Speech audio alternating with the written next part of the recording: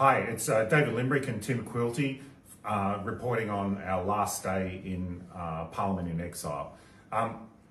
As you'll be aware, the government has suspended us from Parliament because we refused to hand over our vaccination status.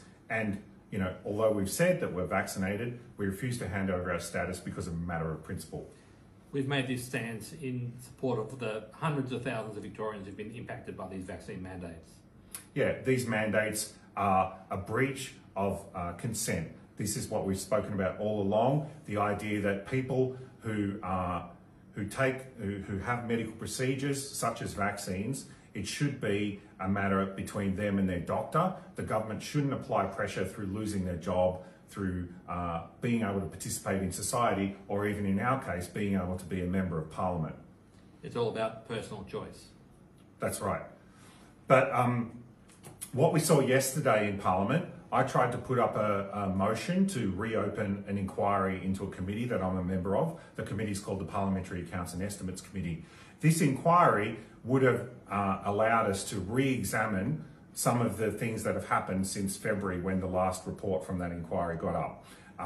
And things like that have happened since February, vaccine mandates, vaccine passports, some of the ways that the protesters in Victoria have been treated by the government. As we saw yesterday, the government took advantage of us being out of the Parliament to defeat our motion, and it's clear that's why they kicked us out, and that's what they're going to keep doing. Yeah, the motion was tied 16-16. The harsh reality is that because we weren't in Parliament, the inquiry didn't get up.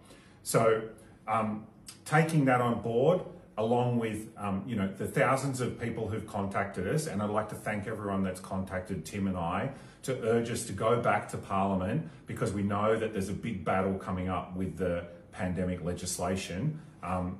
We want to go back into fight on your behalf.